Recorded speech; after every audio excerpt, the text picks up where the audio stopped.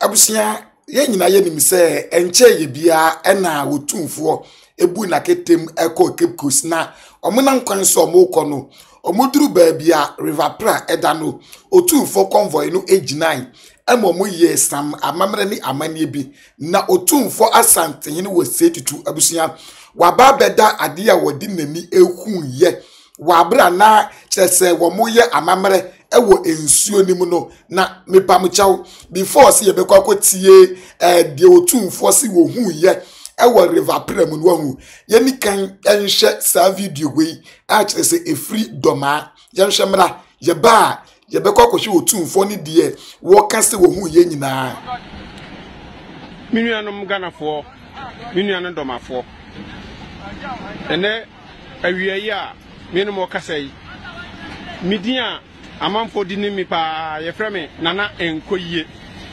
sabre mi wo Ghana na ene de enya enkoyie o na de ekoyie pa miniza amanfo betie mi ahunu se na de atema mi kan na ekoyie pa eni nyina ne se ye nana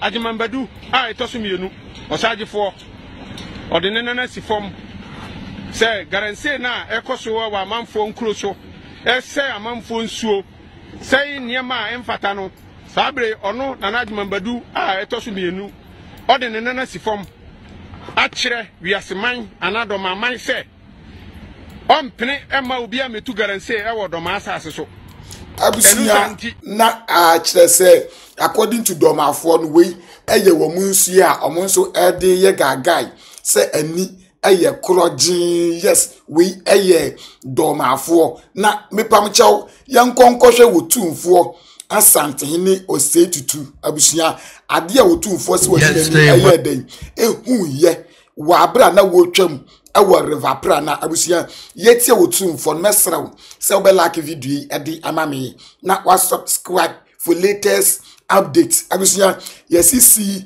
is believing yentie de Otumfuo se wodi nani enkosuya we ehu ni wo River Pra mu. Yesterday whilst I was driving from Cape Coast, in fact going to Cape Coast. What I say woko Cape Coast no yes enti was ye be video bi ana omo ya amamre bi wo mu twetwa nwan ewo River Pra mu. I stopped over the River Pra and it was I'm afraid I have to tell you that what I saw, the river.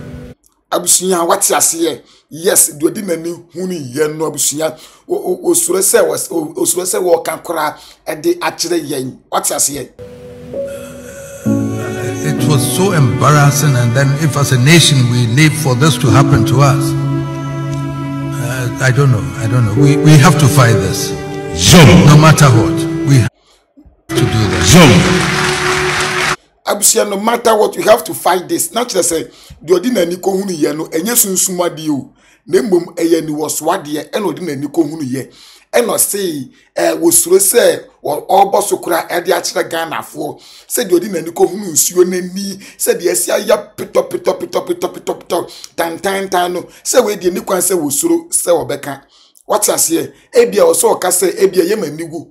Semi can sa akura what you see yes because any kwanse was slow way they say suro bi anim ebia ni wo and ebia etie what you see yes entebusuya according to Otumfuo no de odi nanim kosuya we eko hu ni wo kyerese ebono sorry oko hu ni wo River Pra mu no yes yes was say esewani na mesramo eye jenana e kan sembia ebeba besi Otumfuo nsem a woka se odi nani ko hu ni ye ne so yes jenana kan sembia ebeba besi die Otumfuo edi nani eko hu ni wo River Pra mu no na mepamchaw yentie die jenana wo ye den wo kana yetie no nyina no na mesraw se like video na share na subscribe for updates. Abusia yentie yes bribi ena anoma ahoma ene achichide ewo miro achichide no ntebe mfuru dua ti oda edua na se ena ahoma tenten bi achichidua no ho a ekodua na pompomo enti anoma de babesi dua no so no o make so much noise said no anoma bi o ma no den fi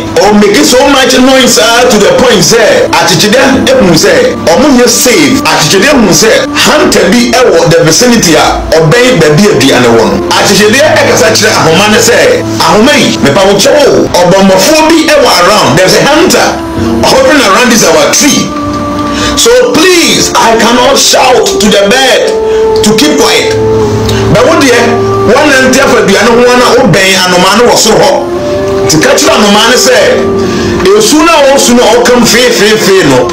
A baby and some a homano catch the or a year artichediano, it will be answered my mirror. Now, me and family home. Say, are you bomb for her? Say, what you did? Any anomano moon and my life is at risk. This is oh, problem about the first one. Money. And I hear there's no meaning. Didn't know money was one day. I remember no Nanya. Tibetimia Bonamania because many teams is here. Many are met him. I remember my phone say, I could be the Diasia. I want here and Tempano about the Famiaco. So you that you're up so close to the sort of the trouble, no, you must say something about it. Say the baby a bit in your calm tensions. Yes, sir.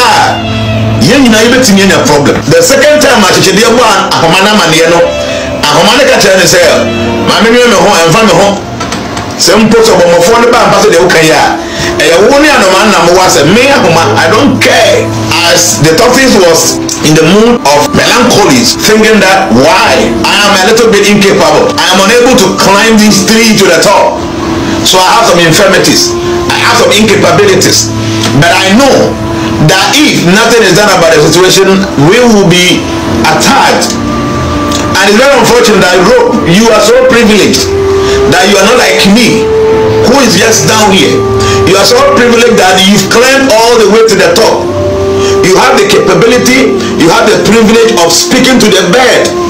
But here is the case that you are not ready to support because you feel it is not part of your business. Say, noise in one pan of buy to offer who's an omano and noise one who shoot to an omano. Hey, about money to an omano or better to be an assay. Already a phone will come more be in the one doors. Do all bad the answer about the fire and a man of movie tune. To dress your now one man of far no apple already right and who's actually that's why they and of far okay and of far I think actually the cow now ready to clock okura kanti okura na baby okura bottle and I walk come on market see dia ka ho actually so na da way there seems say nam na do ohudi oya no ho the bomb for that and one up the be obetimi dia carry nam oja no ohia be no za homa tentin bi ese ho ai koso wana ofa na second hia homa no e no hwe free dia no so wana tete ho haba ni nyina nti o twa dia no e ho na ahoma ni ka mo so se awrade okumi awrade na achechede no ka kire homa se so I told you say catch no man say this so no e dia sem beba e na ka kire me say emfa ho se wo wakofa asem e dia ba obi ka kire say asase so nipa nyina ya pa oye toluwa me na me ka kire we dey asante we me say we dey asante obi ka say nyina ya pa nipa no oye toluwa kumase we dey asante obedi uso asante ontumi mfa wo ho enyeyi o me ya Ghana abrofo gitum no wo ho ntow yesa wo benya komayale wo benya pressure wo we den wo ha ho pressure be chi wo yale de wo be kofie masa we den asante unti ase ya we toluwa Abusia yes we dey Ghana for abrofo any asante for and asante ni akohunu nsu ya ase yedi milu Afra dada da from we dey abrofo no be hu ahwe ombesa bia no mu ombeka say Africa for ye wade obi ani bi because ombedwin say nsu ya yedi milu ni bibi Afra dada eye natural because ente sade abusia nsu bi say die sababi abefa bia nsu na ni ti say Otumfuo ko hu ni ye wa shocky okohunu ye wa shock yankasa na mekora ye mwanwa se wo moto aso eye amamde ni because ye mfa ne semi ne honum ye mefie nsuo ni mu ye mefie ena mo tututu mefie ni mu nyina na wo ko ba bia wo san fa ho se o ena wa bra wa unim se wa ye metantantan wa ye mefie na o say asa obedi me ho agoro what you say enti na binum say ensuo no wo mu ni tumi no because some wo tumi ku anko ntra ho ma ye ntutu omu good abusia na so far we any the etwa go subscribe to your channel, you turn it on notification bell na memfa wo ensi ahasi ye